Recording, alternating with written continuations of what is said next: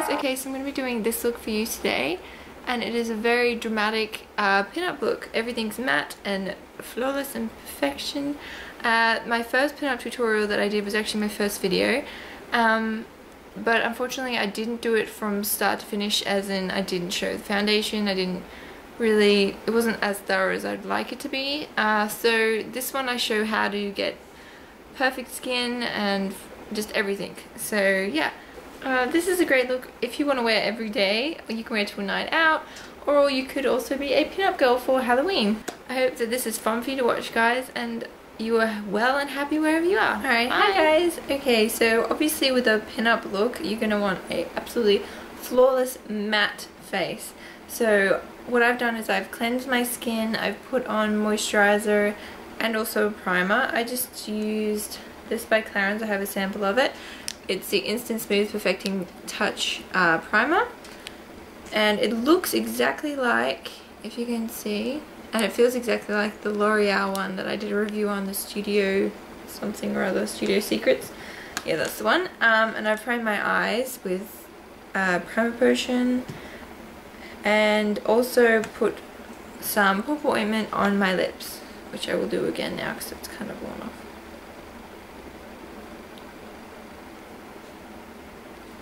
Pretty much just do a little bit of whatever your favorite lip product is to let it sit into your skin, because we're going to be doing a red lip, and I'm going to be using MAC's Russian Red, which is really matte, unforgiving lipstick, so you want to make sure your lips are well prepared for that. Okay, so basically with any pin-up look you want a pale, flawless complexion. So what I'm going to be using is my Revlon Color Stay, and the color is 110 Ivory. And also just adding a little bit of my Makeup Forever Matte Velvet, which I don't know what color it is.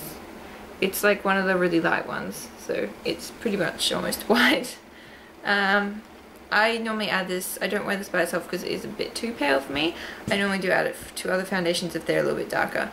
So I'm going to shake them both up. Shake, shake, shake. Now, as you can tell, my skin is far from flawless. So what I'm actually going to do is just a little bit of Studio Finish concealer, and my color is NW15. I'm going to be patting around on some of the blemishes that I have. They're not active blemishes, they're just sort of pigmentation left over from like a healing blemish, just with my finger. I always get it around my like sort of cheek jawline area. It's always fun.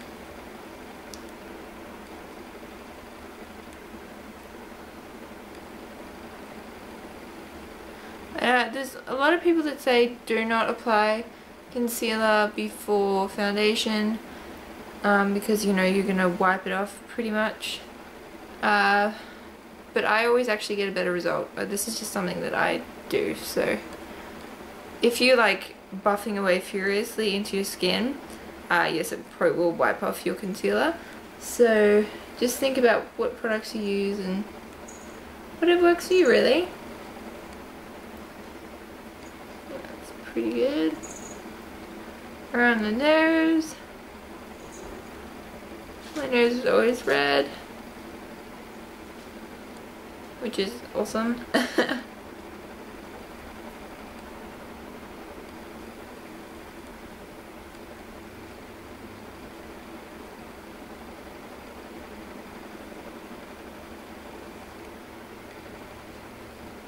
So pretty much I'm just packing it down on the areas that I have my problem, sort of dark pigmentation and healing blemishes and stuff like that. Alright, so I've shaken up my foundations. So I'm going to pour it on the back of my hand.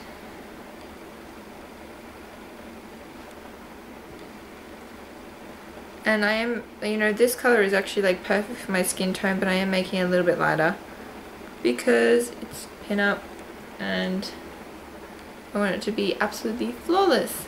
So I'm just taking a flat foundation brush and mixing those two shades together. So what I normally do with my Revlon Color Stay is put it on with a foundation brush, flat one, and then blend it in quickly and just do little sections at a time because this stuff does set. So yes.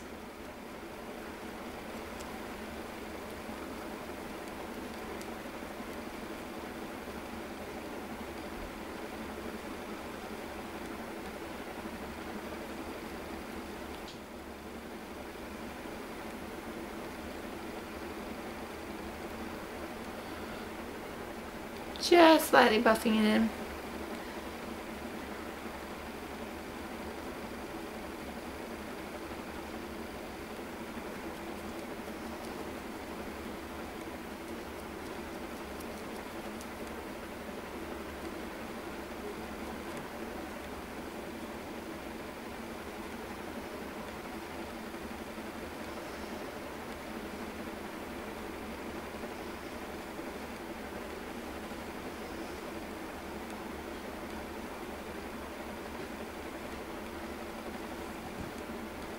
Alright, so now I've got my first layer on. I'm just going to touch it up with another layer where I want some extra coverage.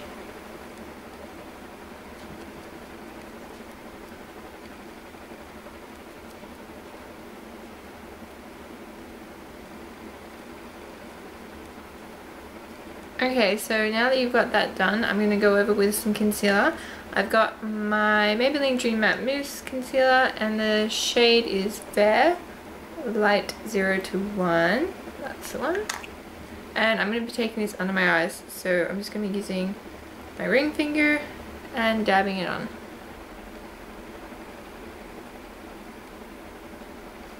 Excuse the mess in the background, I'm just trying to get some better lighting going on here for you. So yeah, that's all not good. Pretty much, so I primed my eyes, and now I'm going to be laying down a base eyeshadow, which I'm just going to be using Brulee by MAC, which is just a pretty much light skin tone, well, my skin tone type of colour. I'm just going to be playing with my favourite fluffy brush.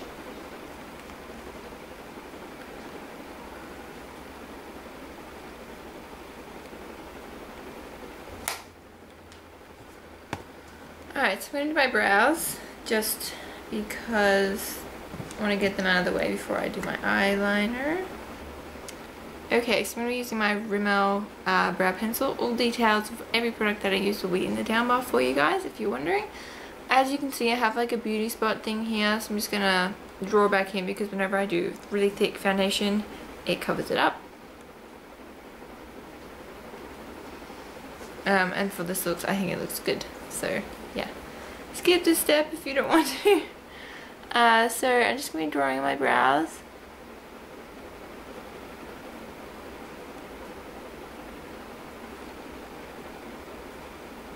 And then just to set them, I'm going to be using my MAC brow set, which I always use, on a really tiny brush. If you can see, tiny, and my concealer. I'm going to be drawing underneath my eyebrow.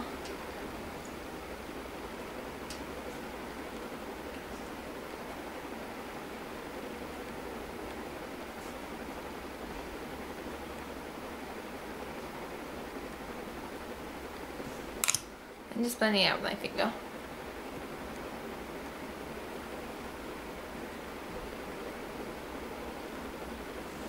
As you can see, it sort of just makes them pop a little bit more, and yeah. So I'm going to set that again with a little bit of the Brulee powder. Alright, so when you're at this point, you're going to want to contour your eyes just a little bit. I'm going to be taking my Naked palette and the Naked color, which is third one right there. And I'm just going to be taking it on a fluffy brush. I will use my 217. Tap off any extra, and to make sure you get the right shading, look at the mirror and then sort of place out where your crease is, and that's where you put it.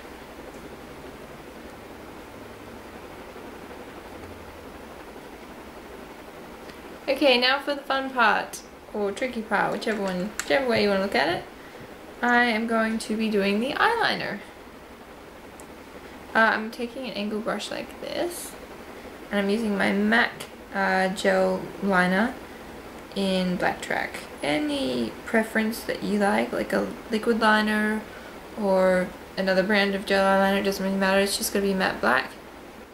What you have to do now is look down into your mirror. So I've got one of these mirrors here, And I'm going to tilt it back so I can look right down into it.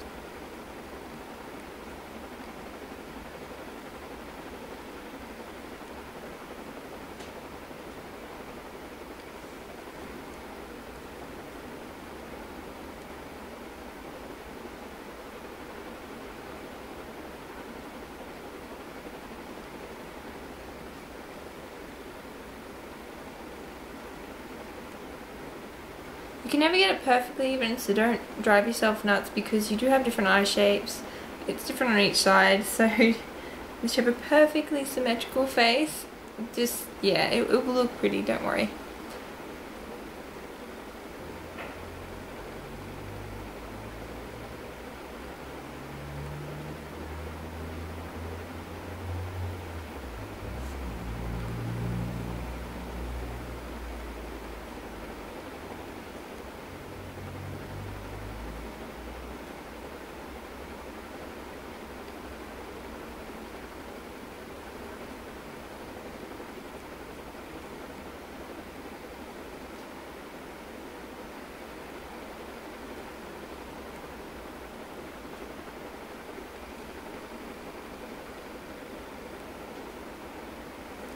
So that's what you should be left with at this point.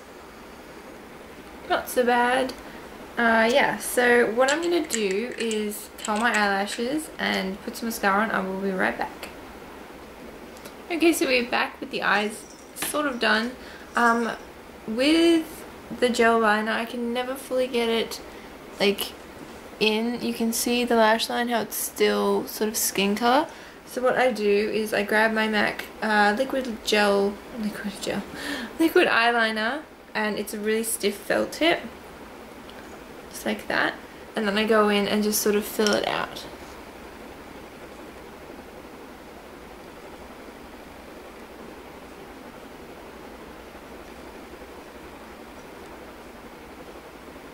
Okay, so as you can see with the eyes, I have not put any mascara on the bottom lashes. I just want the top lashes to be the main focus. So what I will be doing now is putting some false eyelashes on. I got these, I don't remember where. I got these a while ago. I have 2 pairs of them now, so they're really, really thick. You can see, and they're made out of human hair, which is interesting. Alright, so I'm going to be using my Duo lash adhesive stuff. While I'm waiting for the eyelash glue to dry, I'm just going to be using my Barry M waterproof eyeliner pencil and tight lining.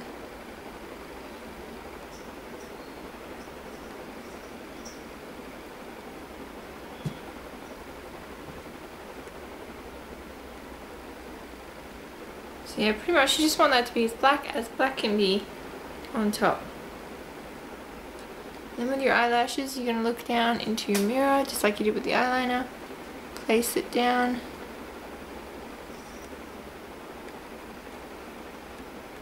Let that sit.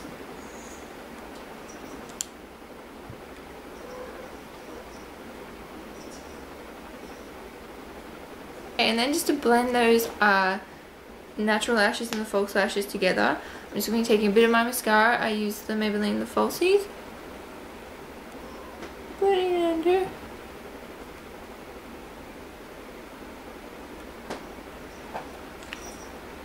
And then lightly just pushing them together. Okay, so this is what you have at the moment. Next, I'm going to set my foundation before I do my lips. I'm going to be using my Clinique Invisible Matte. And that's the one. And I'm just going to be taking it on a stippling brush.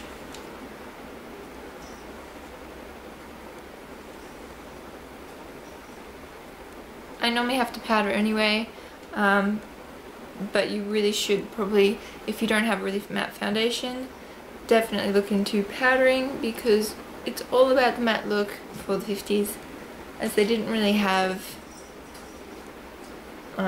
any sort of dewy finish foundations back then. And now they have a perfectly matte face. I'm going to take a little bit of a pink cheek color. I'm just using my Well Dressed by MAC. And on this brush here, which is from the the Body Shop. That's the one.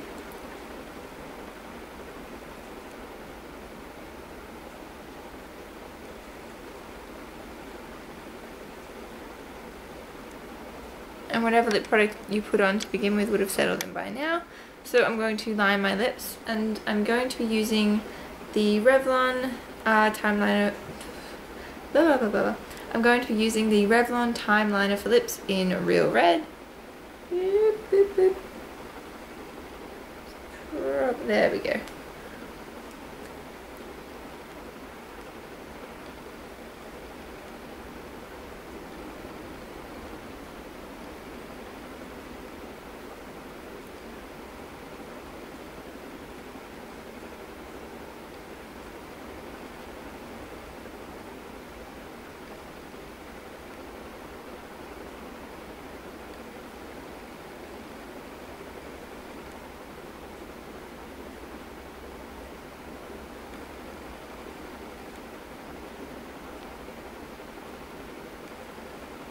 So now that you have your outline on and you filled it in with the lip liner, I'm just going to be taking MAC's Russian Red, and just from the tube you can apply it with a lipstick. You can apply it with a lip brush if you want it to last a lot longer.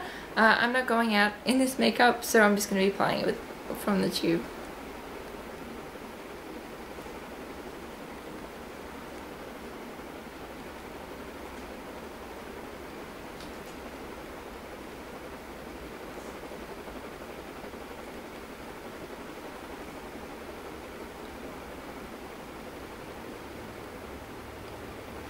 Just blotting that with a tissue and applying again.